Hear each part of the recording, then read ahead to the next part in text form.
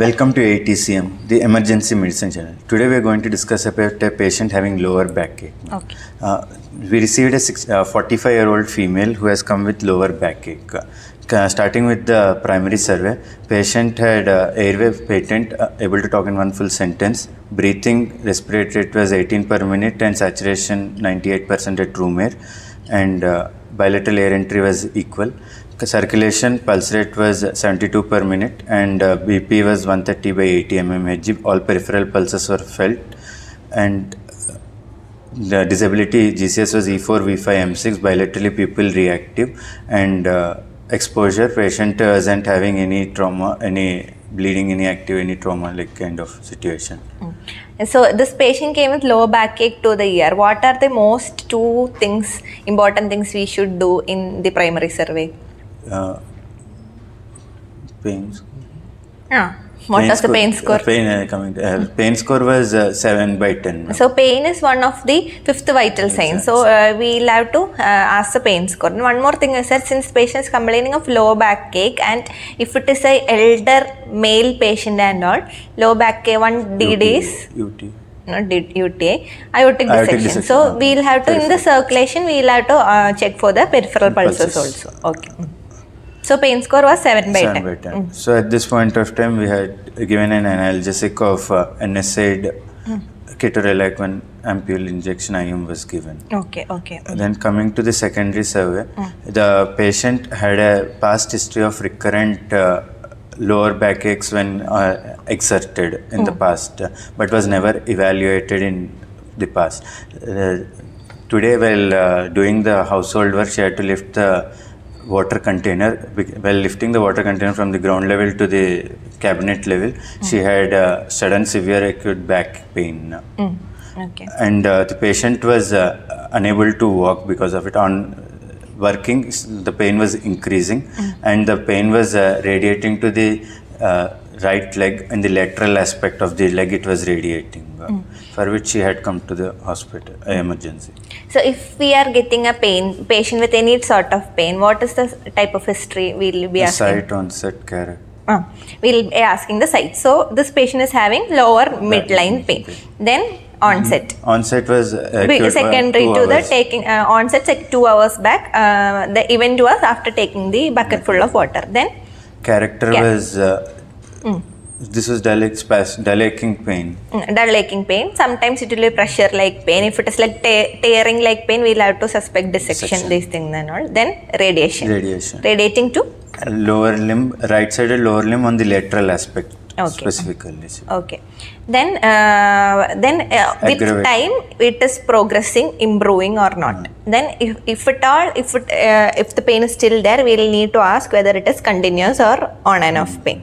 Then we will have to ask the severity. Severity, we need to ask whether it is affecting the patient's daily activities, and we need to score that one. Then we need to ask the aggravating and relieving factors. So what worsens it? So whether it is worsening while bending forward, or whether it is improving with rest. What are the pain which will improve with rest? Back pain?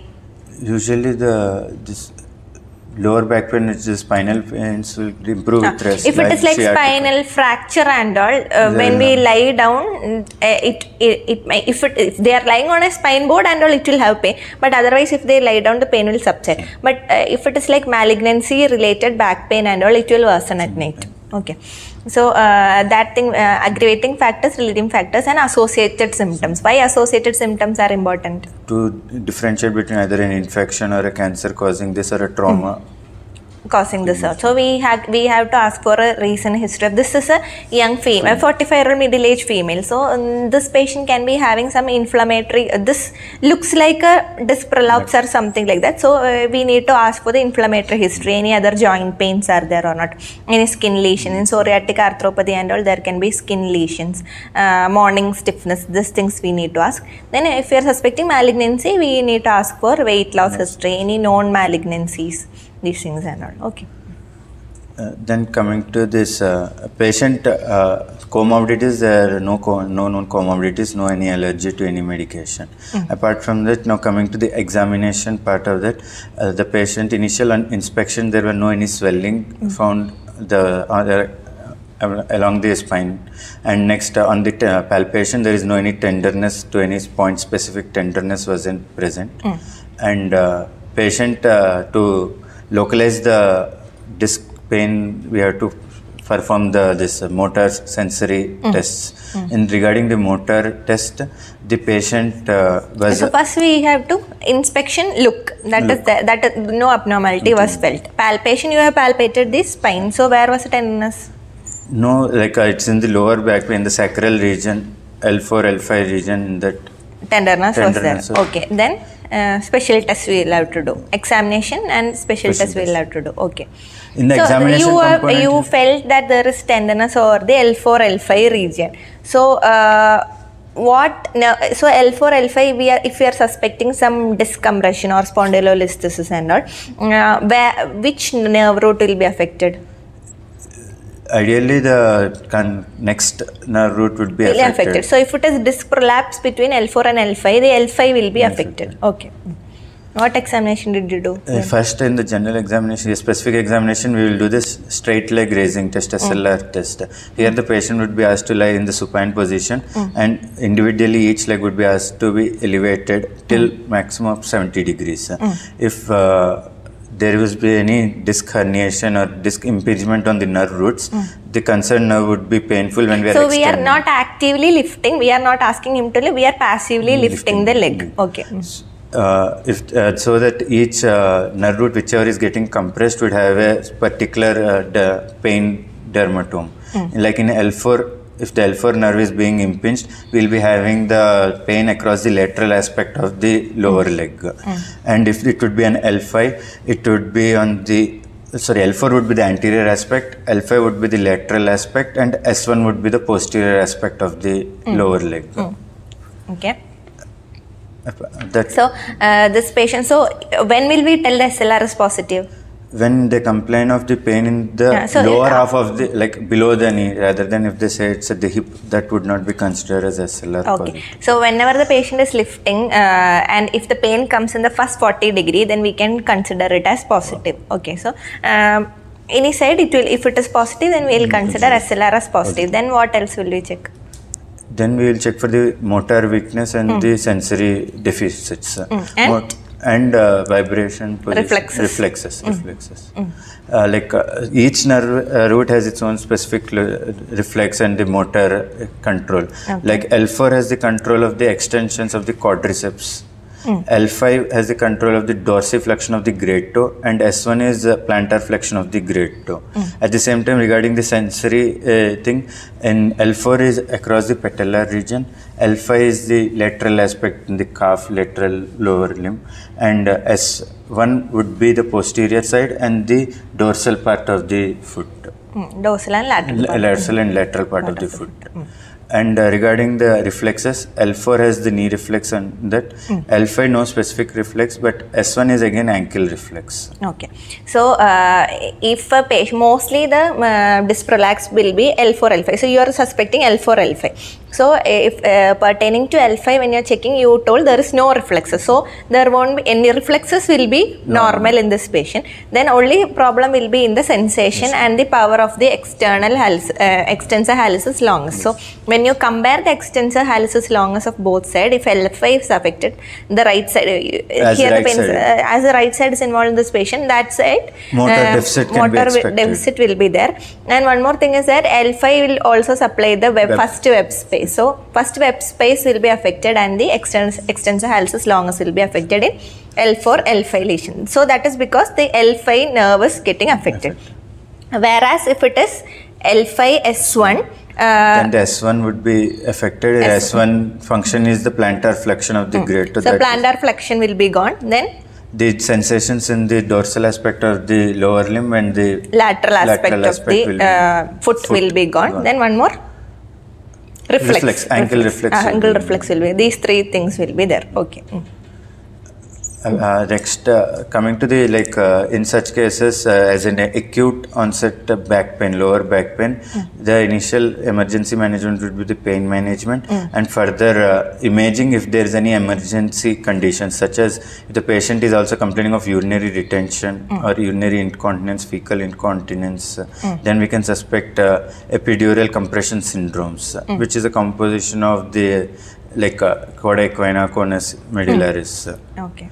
In such cases, emergency-wise MRI contrast radio imaging would be required for notifying where the lesion is. Okay. So before going to investigations, we will think about the differential diagnosis. So before going into what here we are suspecting something related to the spine. It can be extra spine legs also. So what are the DDs will you have when we can divide it into spinal and abdominal causes. Abdominal causes, emergency wise, first thing we have to rule out is aortic dissection. Apart from that, even pancreatitis will have the pain radiating to the back. Even pyelonephritis is. So in the abdomen there can be pancreatitis. Female patients, so cholecystitis can be there. Then endometriosis can be there. Then any pelvic inflammatory sometimes disease. the peptic ulcer, posterior peptic ulcer can also have that. Then the KUB part there can be pyelonephritis, UTI, obstructive uropathy. Renal calculi. But usually they will be paraspinal, but if the patient is unable to look at properly, we can say it is lower back pain.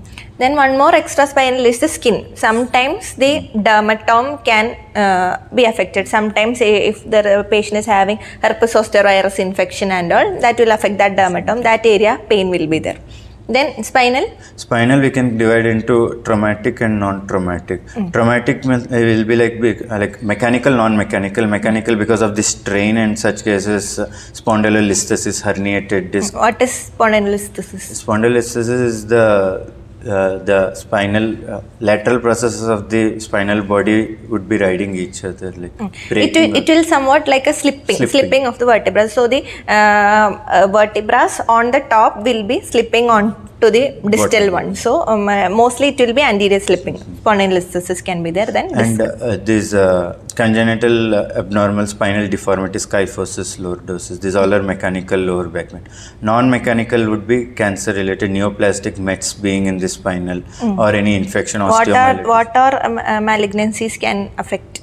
Primary or secondary? Mostly it would be a second, some distant neoplasm having mets into the spinal. So we have seen many cancer patients in the ER. So which all malignancies, which all cancers have spinal mets? Multiple myeloma.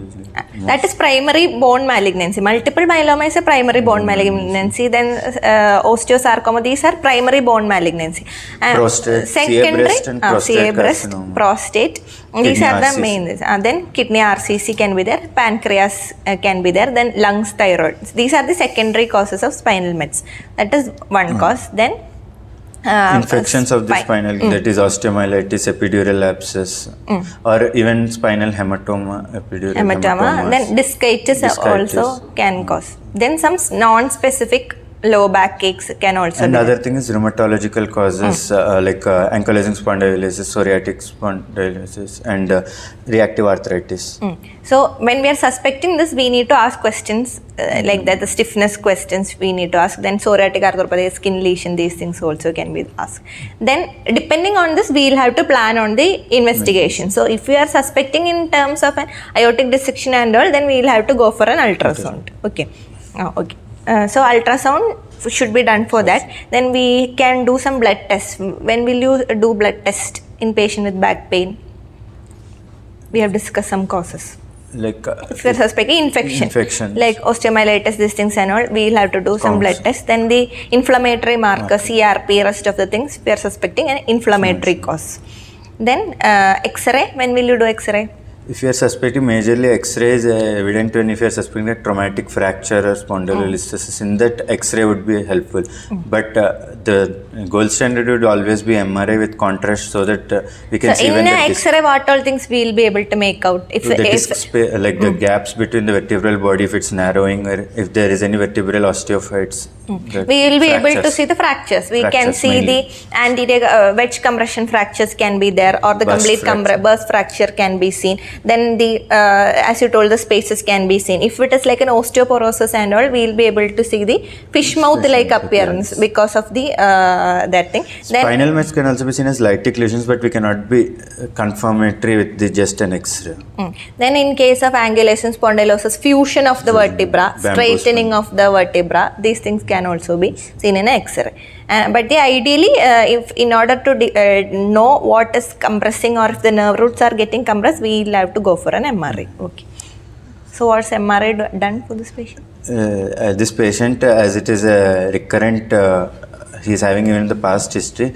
It was workup wasn't done, so we went further with the workup and we got an MRI contrast with the whole spine, with lumbar spine screen, whole spine screening with lumbar spine. What was it?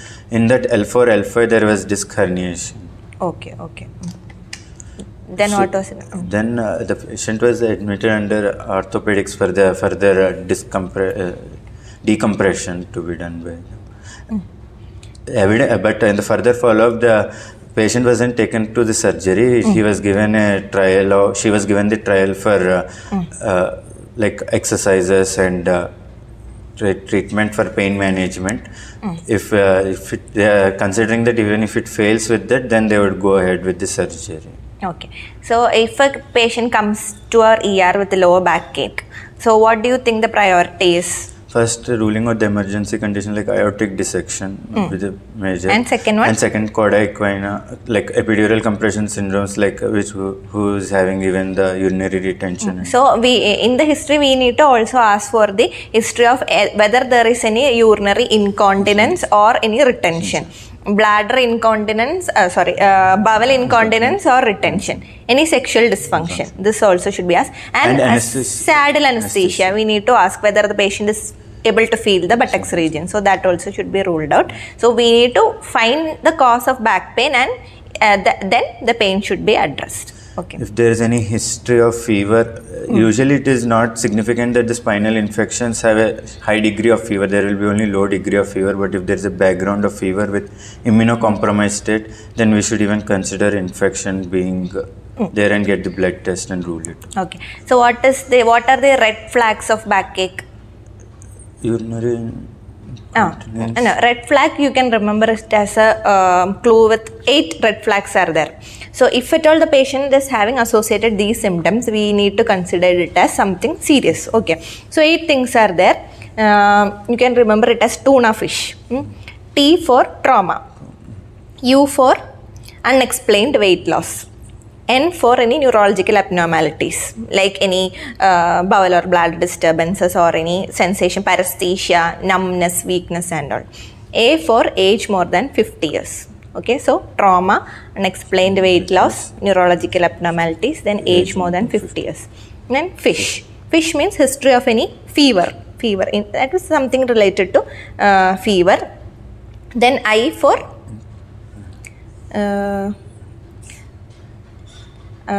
S for use of steroids and H is for history of malignancy or any chronic diseases. Okay. I is like inflammatory conditions, I think. And these things should be checked and the red flags should be checked and monitored. Okay. Anything else? In this, like the treatment component wise, the ideal choice of painkiller analgesic would be NSAIDs. And even if you have to discharge the patient, we can give NSAIDs and discharge the patient, like ibuprofen of 400 to 800 mg TID.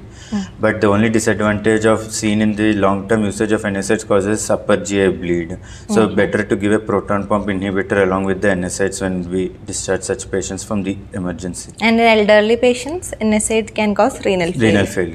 Apart from that, opioids are not at all the ideal drug because they can be chronic usage can be seen in the opioids and they're addictive also. Then another thing is there can be other bowel problems like constipation. These things can also side be effects of the drug.